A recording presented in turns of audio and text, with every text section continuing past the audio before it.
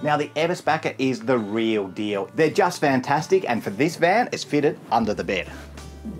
First of all, how neatly is everything presented underneath the bed? Battery management system, your battery, and of course the Eberspächer Diesel Heater, and still room left over for some gear. The good thing about this unit is just how efficient it is. Its main fuel source is diesel, but it does use a little bit of battery power, but only 1 to 2 amps. And you should get about 10 hours of runtime from only 1 litre of diesel. And it's a really powerful unit too. In fact, it has an output of 2.2 kilowatts. So that's a lot of heating power there. That's just perfect for those cold mornings or those cold nights. This unit actually has a little controller so you can set the timer. So, you know, set it for 6 o'clock in the morning, wake up to a nice toasty caravan. Eberspächer has been in Australia for 20 plus years, and they're now distributed by a new company called Modular Wholesale. So look, if you value your warmth and you like to be toasty in your caravan, this is the unit to buy.